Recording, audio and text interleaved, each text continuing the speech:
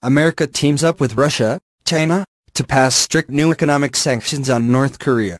The United Nations Security Council voted unanimously to put some of the heaviest sanctions yet on North Korea, including limiting oil exports strictly to their current levels and ordering North Korean workers abroad to return home within 2 years, the New York Times reports.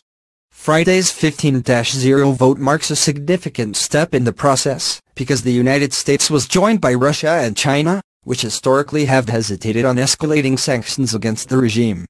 President Trump has used just about every lever you can use, short of starving the people of North Korea to death, to change their behavior, said White House Homeland Security Advisor, Thomas Bossert, earlier this week.